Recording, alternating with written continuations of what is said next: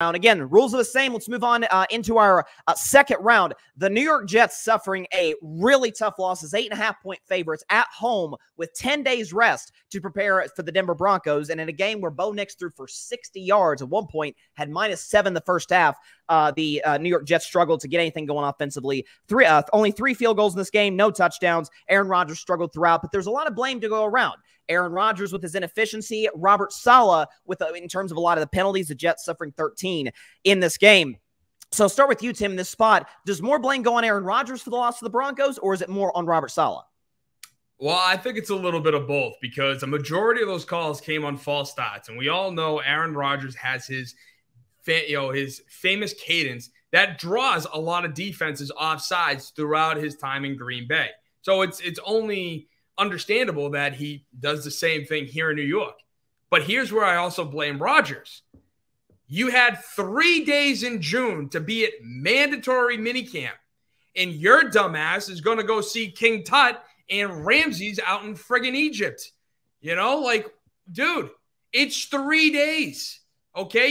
And you missed all of last season except for, what, 4 plays? I mean, like, Robert Saleh has his own issues because, as we all saw on Hard Knocks last season, Robert Saleh could not stop gushing over the fact that, oh my God, Aaron Rodgers is my quarterback. He looked like Sean McVay talking to Bill Belichick at the beginning of the Super Bowl 53. Like, that's what Robert Saleh to Aaron Rodgers looked like. Not to mention, when playing my said Patriots, Saleh tried to hug Rodgers, only for Rodgers to go, dude, back off. And then they're like, oh, you know, he tries to do this, blah, blah, blah. It's like, no. We all know what just happened. We all saw it with our own 2 eyes. He tried to hug you. You said no. Whatever they're talking about, total nonsense. But both of them are to blame. Rodgers, because, you know, you could have been there when you're installing the cadence, when you're trying to work with your offensive lineman. But Saleh, because he is just so starstruck that this guy is his quarterback. It's like, dude, grow a pair. You're the head coach of the friggin' team. So I think both of them deserve fair blame. Yeah, it's fair. And hey, like you said that moment, last week, and I did feel like in some regards, folks completely dismiss it. And, in certain regards, folks act like it was the end of the world.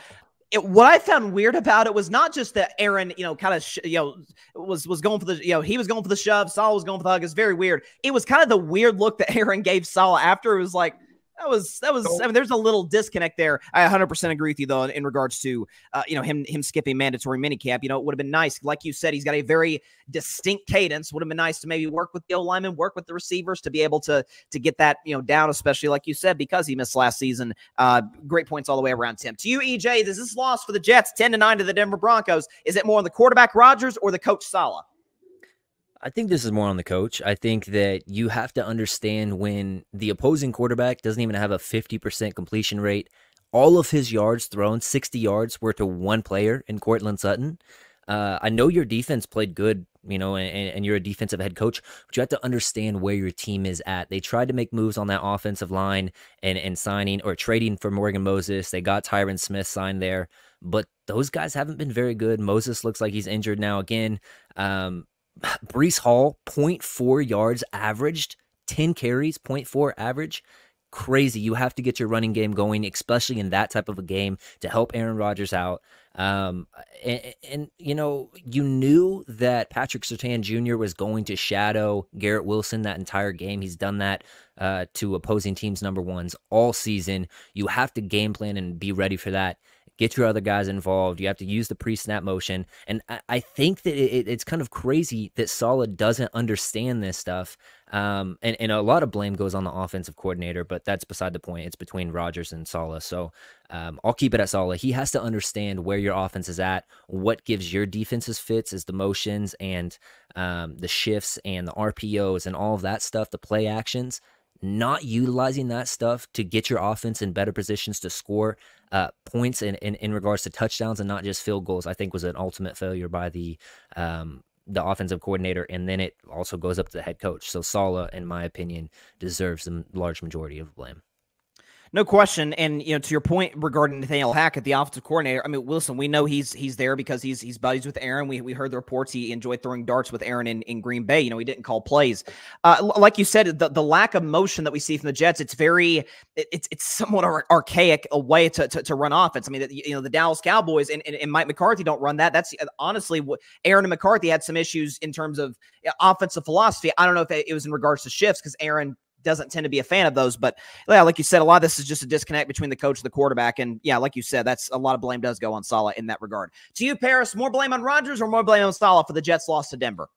I'm definitely blaming Saleh for this loss. I mean, you got to get Breece Hall more involved. I get 10 carries, not many yards, but he's a number one back. You got to get him involved. I really like Braylon Allen. I like how they try and get him involved. He's a good backup running back, but if he's able to do some stuff, you got to expect Breece Hall to be able to do some things too. So you got to get him involved. And then with your wide receivers, I mean, yes, I got Garrett Wilson. Patrick Surtain's going to guard Garrett Wilson, but you got to draw some plays up to get him open. And then you got Mike Williams and Allen Lazard. I mean, yes, but not Garrett Wilson. But Mike Williams is your deep ball guy. You got to send him deep. He's going to get some shots. And then Allen Lazard has that connection with Aaron Rodgers. So you can kind of drop the things you want to drop for Garrett Wilson. If Surtain's on him, Lazard's going to get open. Aaron Rodgers knows exactly what Lazard's going to do. So you got to drop some plays for these players. They have enough players on that offense that their offense should be working. I get the line isn't the best, but with Breece Hall in the backfield, you got Garrett Wilson's going to take their best defender. You already have a connection with Allen Lazard. Mike Williams, you saw him with the Chargers. The deep balls, that's his thing. So with all three of those guys, there's no way your offense should only be at 9 points. That's a head coach problem. You got to get your players involved, give them plays they like, start moving them around. There's no way it should be shut down like this. No, you shouldn't. And again, to go into your points about, again, lack of motion, there being a disconnect there. Yeah, it's, again, a very, very archaic style of offense. And like you said, I mean, listen, I've been a guy who's been very skeptical about the Jets, overall weapons. Breece Hall's good. Garrett Wilson, I think, is really good and can be great if he gets the opportunities. But again, Lazard, the connection with Rodgers, like, I mean, I actually saw a stat. I think Lazard actually might have more receiving yards than Garrett Wilson does, right? Just because, again, he has the rapport with Aaron Rodgers. So there's a lot of imbalance with the Jets. And again, I'm not sure they really know who they are on the offensive side of the ball. And again, we're only 4 weeks in, but you like to have a little bit more of a sense of what you want to be at this point in the season. Finally, do you, Mike Guido, more blame on Aaron Rodgers for the loss to the Denver Broncos or on Robert Saleh? Well, I think the most reasonable answer is probably a little bit of both, kind of like what Tim said. I tend to lean a little bit more towards coaching. Now, listen, I understand that Aaron Rodgers missed mandatory minicamp. I understand all of that. And you can see it, right? Missed timing on throws and stuff. Like, you can see all of the disconnect that he's had through the first 4 weeks. But I do think that this kind of falls on coaching because a lot of this is just dumb mental mistakes, right? A lot of this is just not being disciplined with the whistle, right? A lot of this is just, missing your route, not knowing the playbook. It's a lot of, I think I like what Paris said a lot of just like, you have to try to create ways to get your running game more involved, right? Listen, if Breece Hall doesn't have it that day, right? Everybody's been saying it 10 carries for 4 yards for the entire game. Braylon Allen was averaging 4.5 yards a carry. If he's having more success, then try to get him a little bit more involved in the offense. So I think that there's a part of that. They clearly didn't adjust. Robert Saleh, when you look at what his responsibilities are within the Jets organization, everybody's got to remember, Robert Saleh came in as a defensive head coach. He is a guy that comes from the defensive side of the ball. The Jets defense is outstanding, and it's been outstanding all season, and it'll continue to be outstanding. So it's about the offensive adjustments. I tend to throw that more on Nathaniel Hackett more than on Robert Saleh. But again, Robert Saleh's the head honcho. He's the guy that's in charge. He needs to be able to make these decisions, find ways to create openings in their offense, and actually use Aaron Rodgers against a team that, quite frankly, Denver has no business being anywhere near the playoffs this year. This is not like an explosive year for them. You're at home. I think it falls a little bit more on coaching more than it does the player. That's fair. I mean, listen, we've seen coaches, and again, the example I'm going to use, we know Brock Purdy has been at least more productive than Rodgers in the last couple of seasons. But listen, I saw a game where they played the Los Angeles Rams, and again, a team where there's familiarity. And Jawan Jennings, who, Tennessee guy I love, but that's your number one target. You're missing Christian McCaffrey, and Ayuk's not there because of playing, but not there because of training camp. Debo's out, Kittle.